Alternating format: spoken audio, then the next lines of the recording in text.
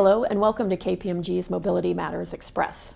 Included in the recently released Biden administration budget are several proposals designed to simplify the foreign exchange rate gain and loss rules for individuals. These proposals would be a welcome modernization of some very complex rules that oftentimes catch international assignees and their employers unaware. One proposal would allow individuals to use an average annual exchange rate to report wages received in a foreign currency rather than using the spot rate.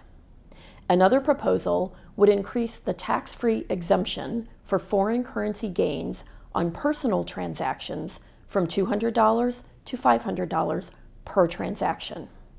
Lastly, and very impactful, as it is a significant taxpayer-friendly proposal, is individuals would be allowed to offset the gain on the sale of a foreign personal residence with losses realized on the repayment of a foreign currency denominated mortgage.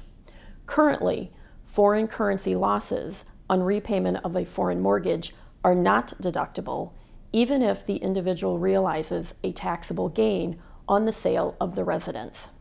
So again, this would be a very welcome improvement. The takeaway? Ultimately, it rests with U.S. Congress to pass legislation implementing any of these recommendations.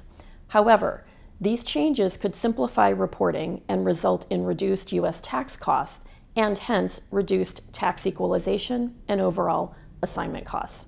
Definitely something we want to keep an eye on. That's it for this segment, and as always, thanks for listening in.